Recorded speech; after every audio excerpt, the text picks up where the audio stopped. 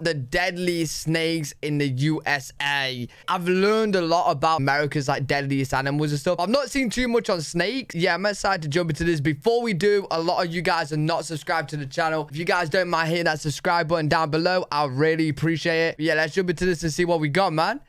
Out of all the animals that can be found in the US, snakes are probably the most hated. For some people, it's easy to hate snakes as they're potentially dangerous. Right. But all animals play an important role in their ecosystems, and they should be loved all the same. Oh, snakes play an important role in controlling rodent numbers, and the snakes of North America help to maintain biodiversity. There are around 100 species of snake that can be found in the US. Wait.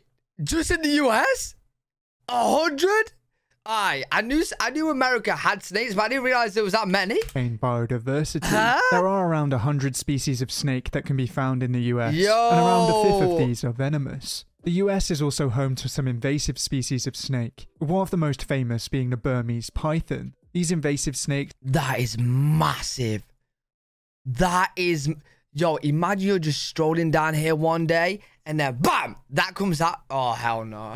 No. Species of snake, with one of the most famous being the Burmese python. These invasive snakes can have a massive negative impact on the ecosystem and can even have a negative impact on the native snakes. In this video, I will be trying to determine which American snake is the most deadly, and this is quite a hard thing to do. There's quite a few ways in which you can judge how deadly a snake is, such as how large they are, how they kill their prey.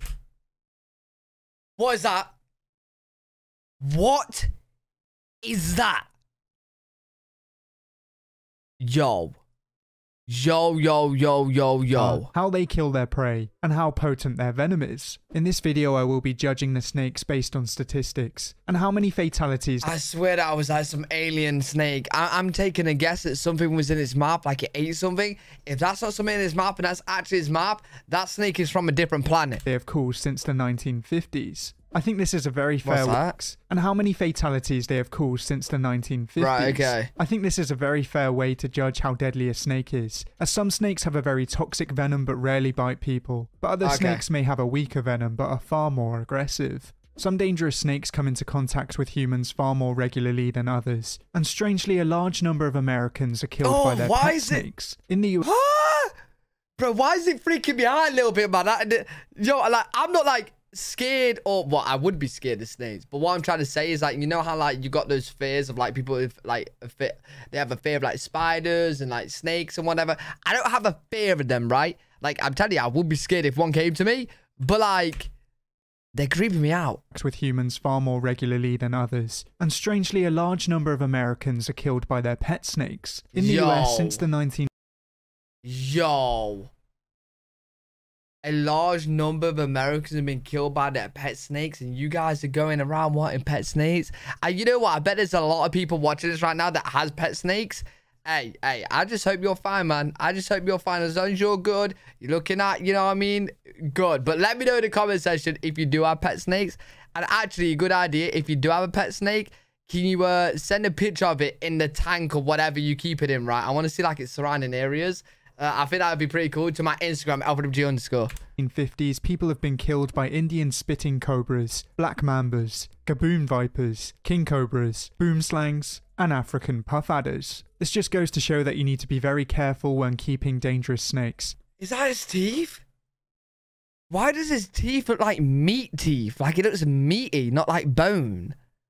Oh, what? And one mistake when handling could mean that it's game over. But in this video, I will be focusing on wild native snakes, as I will be going through 3 of the most deadly snakes in the USA. Okay. And for our first species, we can head to the southeastern United States, as we will be taking a look at the cottonmouth. Now, this snake also goes by the name of water moccasin, and is very closely related to the Florida cottonmouth. This snake is usually found in aquatic habitats such as streams, marshes, and swamps. This snake is a very impressive swimmer and will feed on a wide range of aquatic and semi-aquatic prey. This usually comes in the form of amphibians and fish, but it's also known to target small turtles and small alligators. This snake can reach a maximum length of around 1.8 meters, and at this size, this snake is quite formidable. Despite this, it is not safe from all... Pretty tall, pretty long. ...all predators, and size, this snake is quite formidable. Despite this, it is not safe from all predators, and in Florida, invasive Burmese pythons have been seen feeding on these snakes. This snake is often confused with the common water snake, which is a non-venomous species. You should still approach both of these snakes with care, but the cottonmouth is still— Yeah, I am approaching all snakes with care. I don't care what it looks like. Bro, I ain't going close to it. No, in no way. If it's not like one of those, you know, like display snakes where they put them around your neck, I'm staying far away, bro. Still the more dangerous of the two. If you approach a cottonmouth, it may respond by coiling its body up and displaying its fangs. And this is where you'll see its very pale mouth. The pale coloration of its mouth is how it got its name. And if you happen to see this snake with its mouth open, you— Hold on. It's got no teeth. So how is that injecting venom in me? Oh, that's a weak snake. What do you mean top 3 deadly? Bro, where's his teeth? May be in danger. In most it got its name. And if you happen to see this snake with its mouth open, you may be in danger. In most cases, a snake doesn't want to bite a human, but instead does it out of self-defense. Right. Venom is very valuable to a snake and takes a lot of energy to create. This means that a snake will not use its venom unless it feels like it has to. And if you choose to leave a snake alone, in most— Okay, that was bad. That red snake right there, that was dangerous. I think the teeth came out of like its gums then.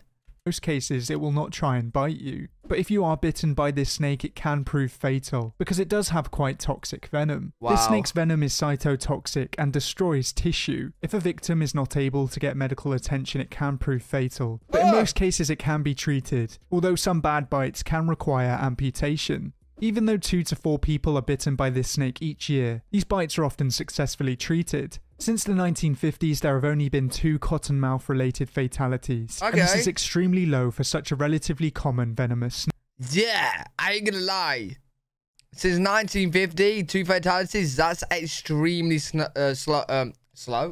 low for deadliest snakes. That is. Snake. So even though the cottonmouth has the potential to kill, it rarely does, but it should be respected nonetheless.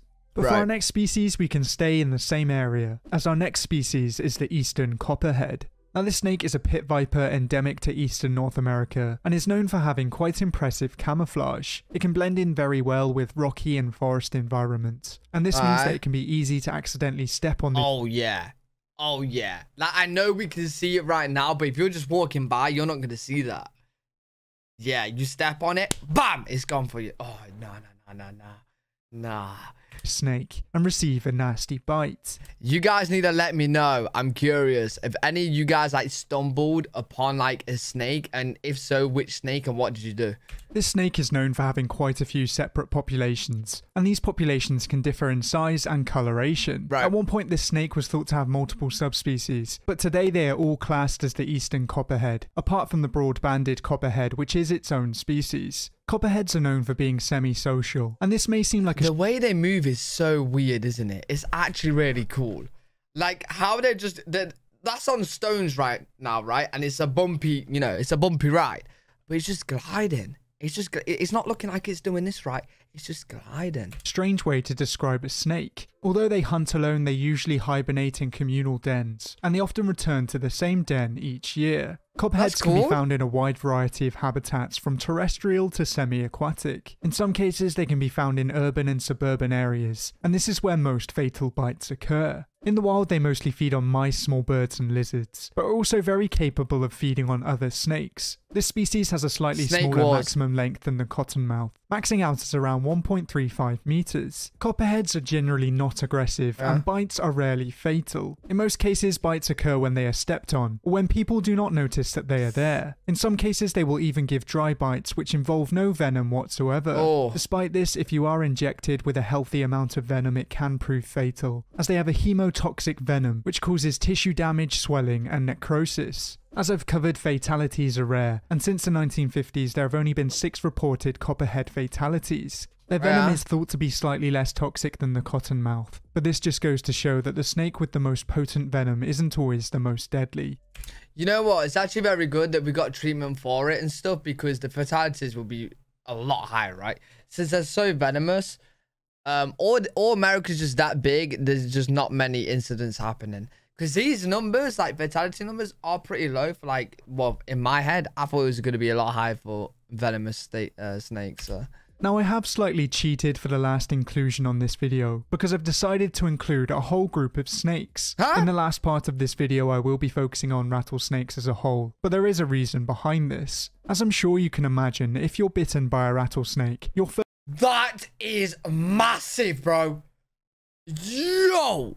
Nah. There is a reason behind this. Why would... As I'm sure you can imagine, no. if you're bitten by a rattlesnake, your first thought isn't to identify it. In most cases, if people are bitten by a rattlesnake, they are unable to identify it. And this means that it's hard to identify which rattlesnake is the most deadly. For those of you who don't know, rattlesnakes are venomous vipers and can be found all over the US. They're massive. Some of the most famous species in America are the timber rattlesnake, the eastern diamondback, the western diamondback, and the Mojave. Out of these species, the Mojave has the most potent venom and is also known for being one of the most aggressive rattlesnakes. Despite this, it is nowhere near the most deadly, mostly because it's found in desert environments with very few people. Alright, see, that's a big factor to like why there's not many fatalities, because like the most deadly ones, like the actual, like I know that this is the most deadly snakes in USA, but that's based on like fatalities.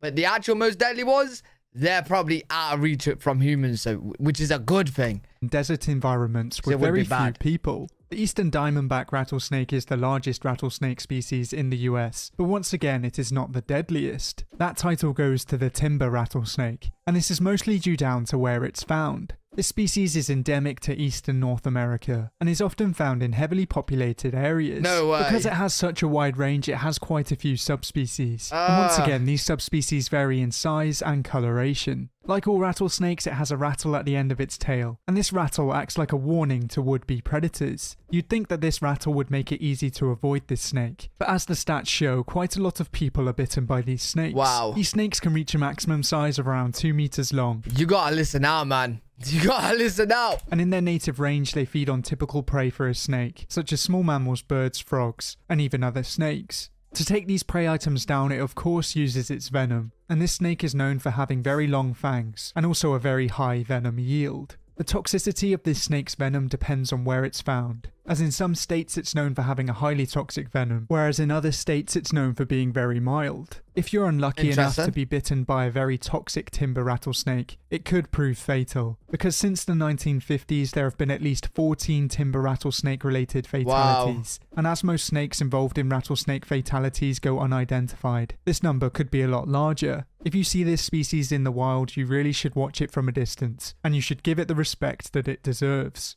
If you know of any other snakes that you think I should have included in this video, then let me know down in the comments below. But thank you for watching. I hope you... Yeah, I'm staying far away, bro. If I ever hear a... or if I ever see some sliver, nah, I'm going. But it'd be interesting to see your guys' story. Enjoyed that video. Hopefully you guys did as well. Make sure you guys comment down your stories and stuff. And if you want to send me some pictures, you can do it on Instagram, L3WG_. Hopefully you guys enjoyed. If you did, make sure you thumbs up, subscribe for more content. I'm live every single day on twitch.tv/L3WG. If you guys want to check me out over there, I'll see you all in the next one. Peace.